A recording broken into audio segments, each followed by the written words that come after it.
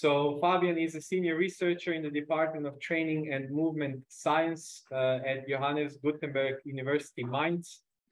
He graduated in sports engineering at how do you say? University of Magdeburg, maybe. University of Magdeburg in 2012 and received the PhD degree from the Johannes-Gutenberg University Mainz in 2018. His research interests include the recognition of patterns in biomechanical signals of human movements using machine learning methods. So thank you, Tomislav, again for the introduction and the possibility to present our work here at the workshop. So first of all, I would like to introduce the concept of explainable AI or explainable artificial intelligence with an example from the field of image classification. So on the left side of the slide, we can see an image depicting a viaduct, but also other objects like a house and trees. So let's say we want to classify this image. Therefore, we can use already pre-trained machine learning models like deep neural networks for image classification. In our example, the model predicts a class viaduct. So on the one hand, this is already a great achievement. But however, one of the downsides of current state-of-the-art machine learning models is their black box nature. So this means that the user cannot easily understand why the prediction was made by this model. That's the reason why the field of explainable AI emerged in recent years. So the field of explainable AI provides methods for explaining machine learning models and their predictions. So in this example, a technique called layer-wise relevance propagation was used, and we obtain an explanation why the image was classified as a viaduct. The red regions here in this explanation picture are relevant for the class viaduct, while the blue regions are relevant for other classes. So we see that the arc is the most relevant feature here, and that also makes sense from a human point, because we would probably use a similar feature for this classification of this picture. So machine learning approaches have been increasingly used in biomechanics, and we would like to obtain similar explanations for this type of data, as we saw for the image before. Since explainability methods have not been used in biomechanics before, we wanted to demonstrate the possibilities and as well the usefulness of explainable AI methods for this field. So in the last years, we have published different papers on different classification tasks and as well data sets. And today I would like to give you some insights that we have gained from those analyses. Before doing so, I would like to describe in a little more detail the general workflow that we have used in a similar way in all the papers.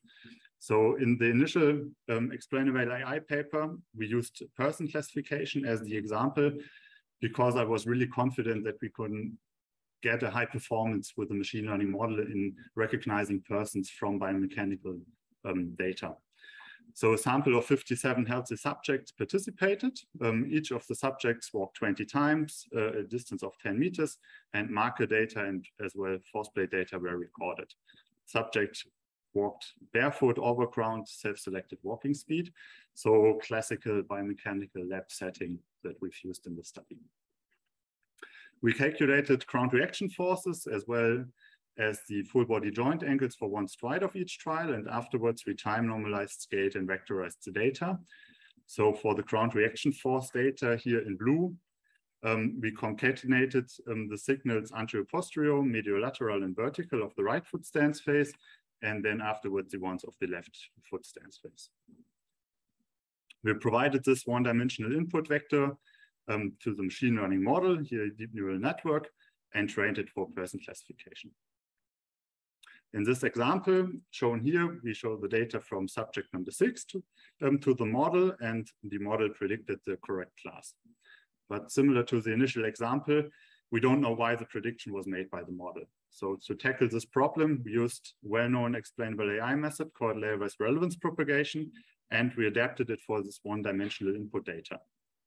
So for each value of the input vector, layer-wise relevance propagation determines a relevance score for the prediction of the model. So in our example, now shown here, we get a color coding, and the yellow and the red color coding highlights the most relevant input values for the prediction of subject number 6. So now we take a closer look on that by answering some questions. So first, we wanted to know which input values do machine learning models use for their predictions.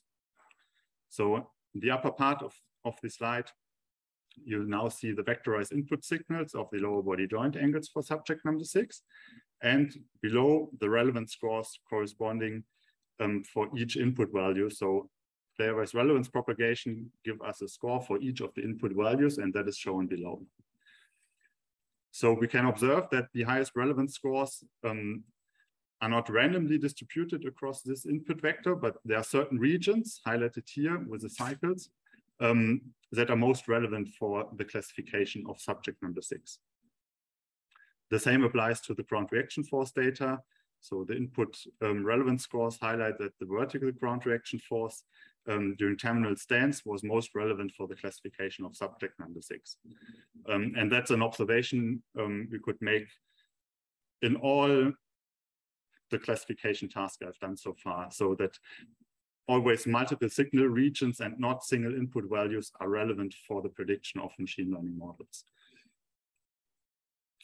We further wanted to know, okay, do we have differences between different machine learning methods, or do they use similar signal regions for their predictions? So the upper part here shows again the ground reaction force input data that we have used, and all the panels below show the input relevance scores for one of the machine learning methods that we have used, like artificial neural networks, support vector machines, multi-layer perceptrons, and convolutional neural networks. And we can see here that when we have a look on the highest relevance scores, that they agree to a large extent between different machine learning methods. So this means that the model pick up on similar signal regions for their predictions in the person classification. However, differences can as well be observed in the variance of the input relevance scores from different Gait trials. So we see here the highest variance can be observed for the linear artificial neural network, whereas the lowest variance can be observed for the linear support vector machine and the convolutional neural networks. And interestingly, this goes along as well with a more robust testing performance result. So we had an experiment where we added noise on test data and had a look, okay, how good are the models performing? And that is really correlating. So these are the models which seem to have a better representation of the classes and then as well have a more robust performance. We further wanted to know which features do machine learning models learn in order to classify different persons. So comparing the input relevance scores from different subjects enables us to do that. So highlighting the ground reaction force data that are unique to an individual subject.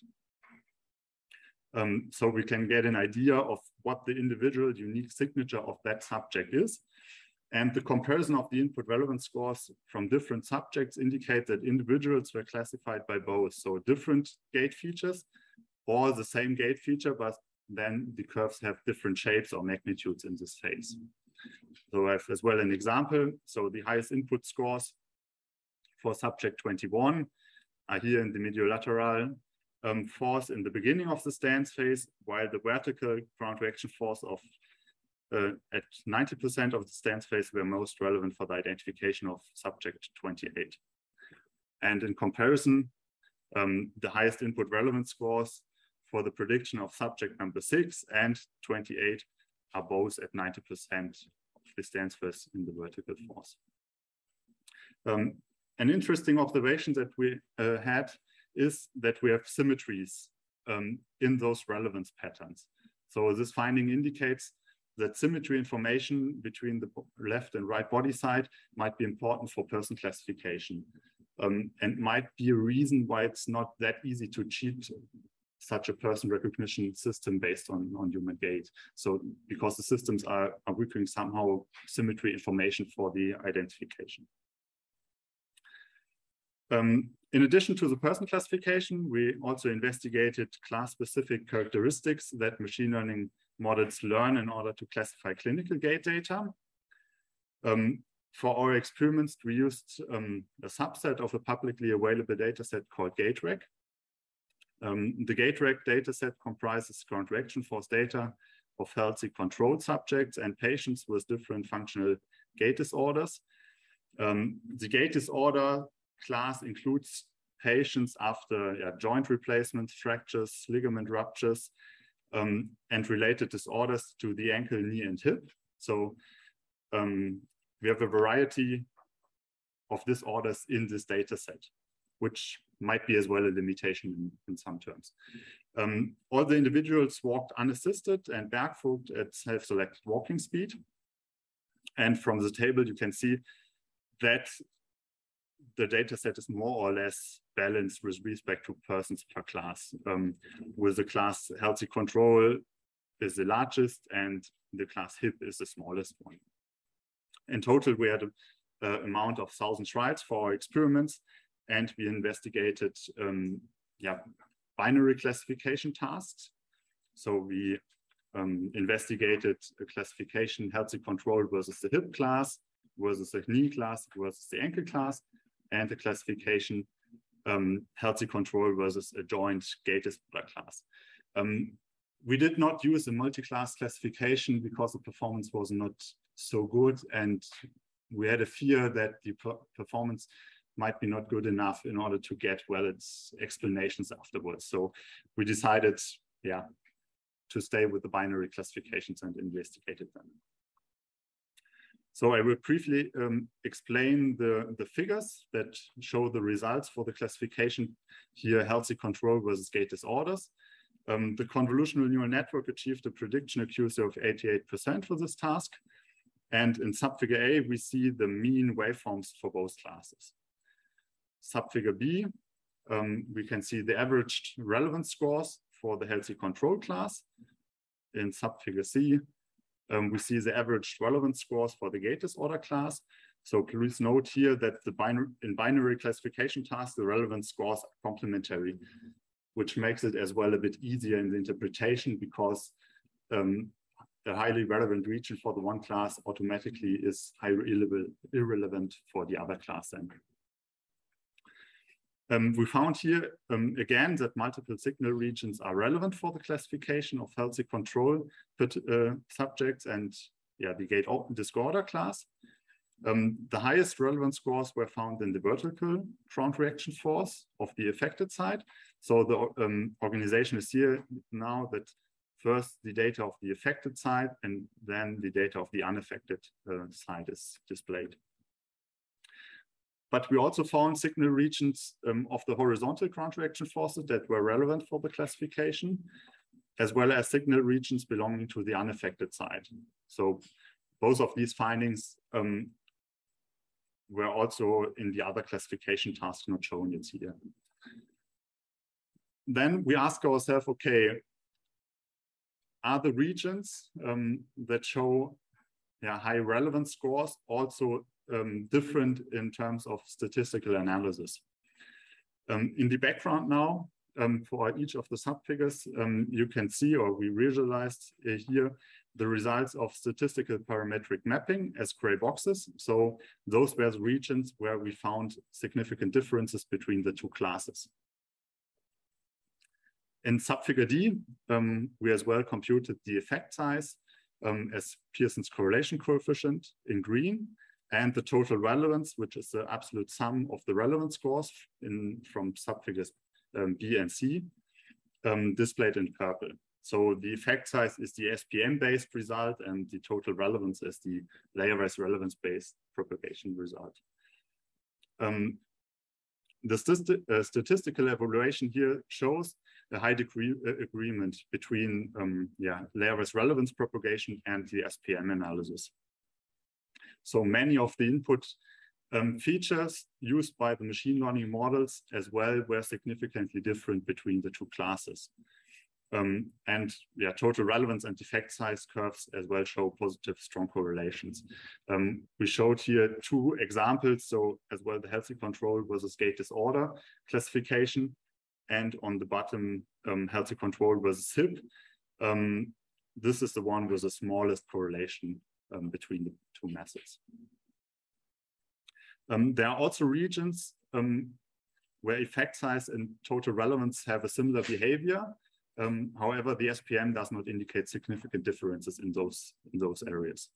And there's, well, highlighted here in red, regions with disagreement. So there are two cases: either the model uses regions where the effect size is rather small, or regions where SPM indicates significant differences, but the ML model did not use those regions.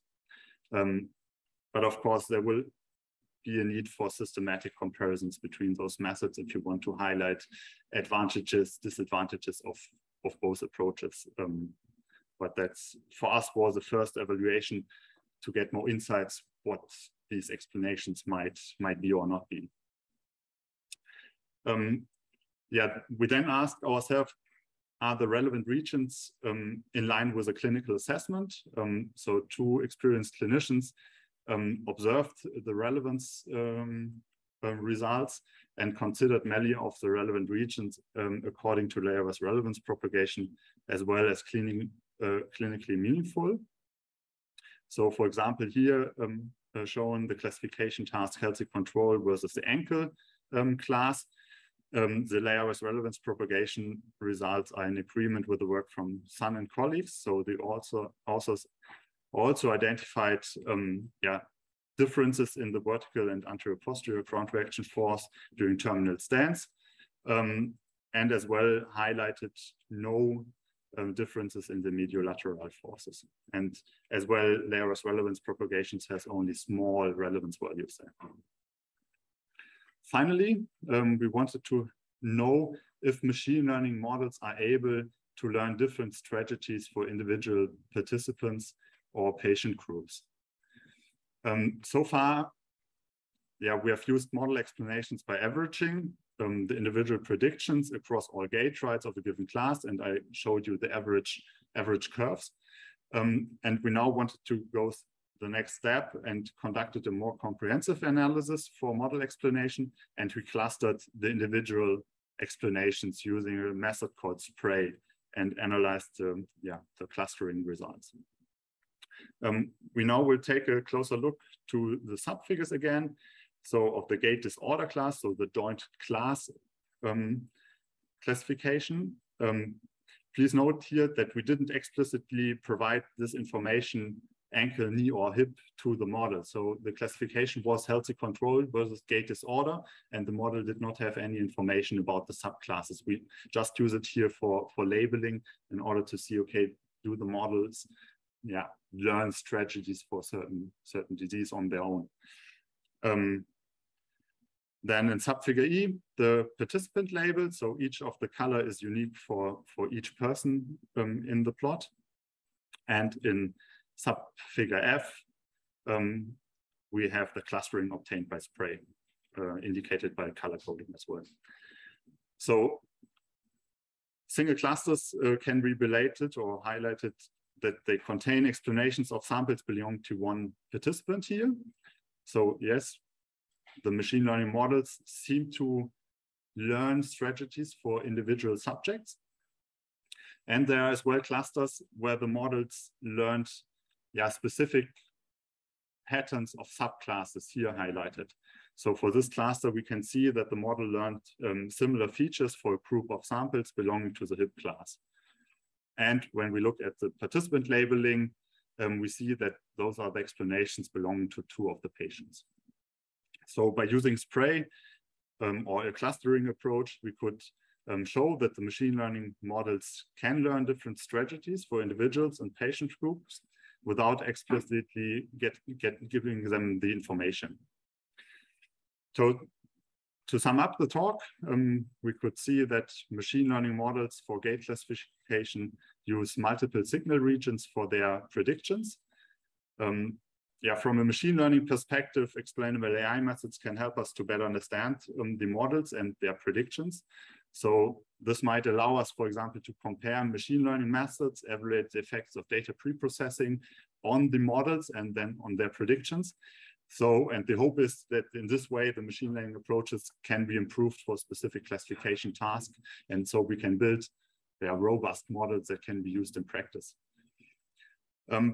Yeah, from a biomechanics perspective, explainable AI methods can as well enable us to identify new insights. So for example, what I mentioned, the symmetry information that is important for the person classification, or relevant regions on the unaffected side in the gait order disorder classification, because that's something the clinicians reflected to us that they mainly use in the ground reaction force, the vertical forces, and they saw some additional benefit that might be by using models that as well consider the horizontal forces. Yeah. Okay, thank you very much for your attention. I'm happy to answer questions if you have.